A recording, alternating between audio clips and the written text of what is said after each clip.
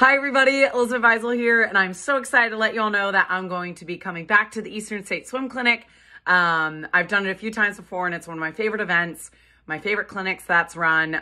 It's one of my favorite ways to get back to the sport and share the experience and the knowledge that I've gathered over the past 20 plus years of swimming and being in the swimming world. And Carol Capitani is going to be there, Dave Durden, Eddie Reese, Bob Bowman, myself, Josh Davis. It is a hugely stacked group of people that you can learn from. You do not want to miss it.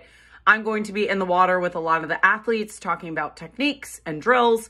And I'm going to also be doing some panels talking about leadership and coach-athlete relationships, things that you can bring back to your team that will make you a good coach, a better coach, your coaching staff better, your athletes better. So it's definitely something that you don't want to miss. And I look forward to seeing you all there in the fall.